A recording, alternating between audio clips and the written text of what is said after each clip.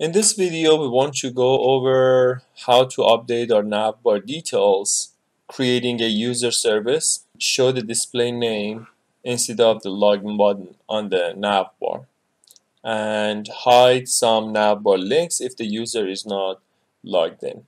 After we log into our Firebase using our Google account, Firebase is going to return some useful information for us. For example, it's going to return the user ID, it's going to return the name of the user who was logged in, and the email itself.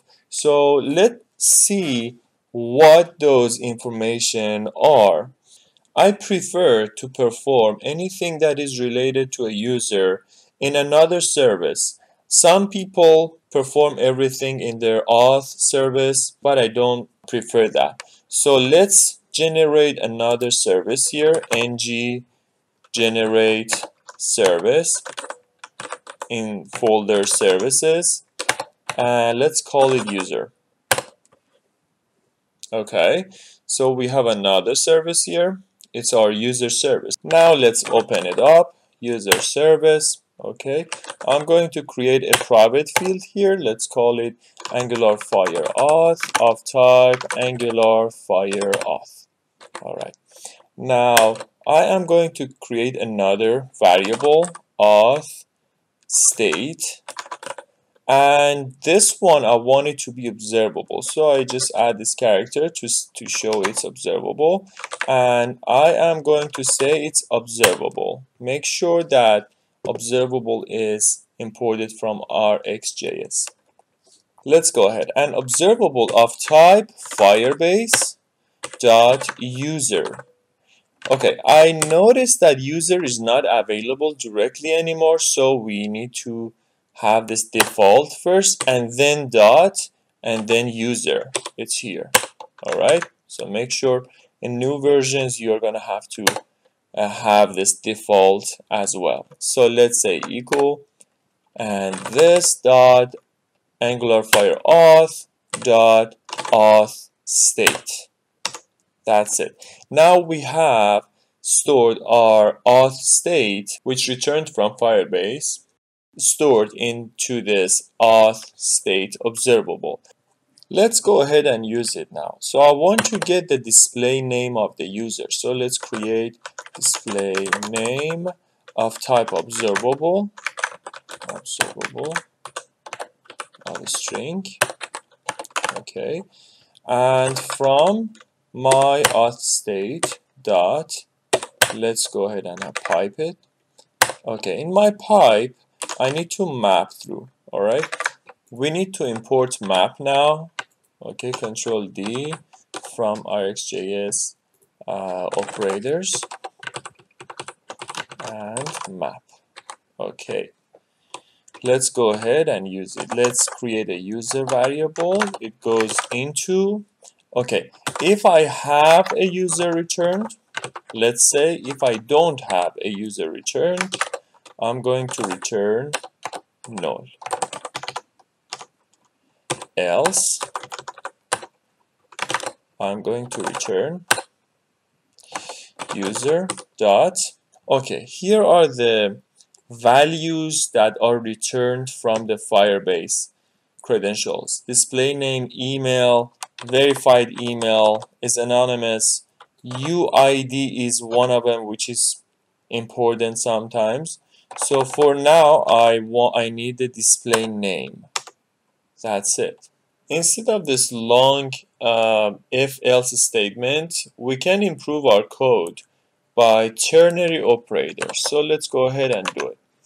So we say return if user is not available, return null, else return user dot display name. That's it. So we don't need this part of the code anymore. Beautiful.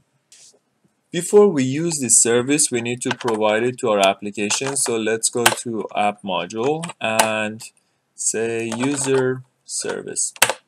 That's good. Now let's go back to navbar.ts. Now we want to use the service over here. Let's go ahead and make sure that you are declaring your variable display name observable before this ng-init. Otherwise, you're gonna get error. So make sure you always declare your variables here. You can have it after constructor, but make sure it's before other methods. Okay. So display name observable of type observable type string. Okay, equals this dot. Okay, now we have to inject the user service as well. So private user service, okay, of type user service. There we go. Now we can use it. This dot user service dot display name, and that's good. Save it. Okay, let's go ahead and use the display name in our navbar HTML. Okay, we want to use it instead of this login. So instead of login, we want to show the display name to the user. Okay, so ngIf display name observable. Let's pipe it async. Because it's an observable, we do the async. So it subscribes and unsubscribes right away. We do not want to have any observable which is subscribed left without being unsubscribed because of the memory leak. As display name.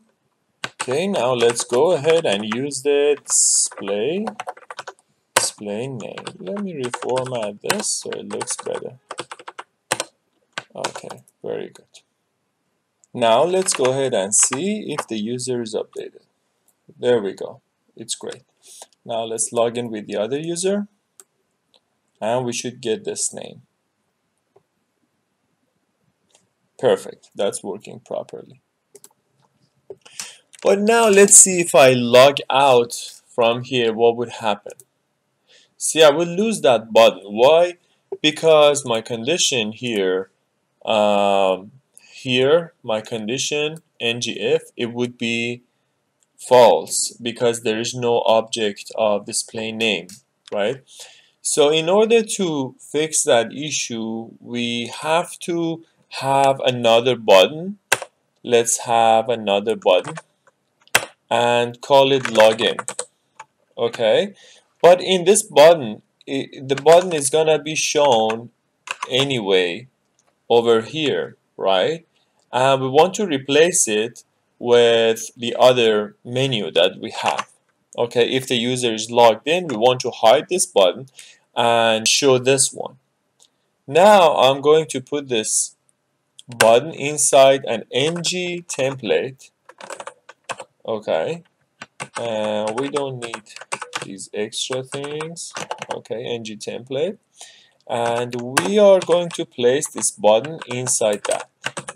All right, and this ng template, I'm going to give it an ID of login.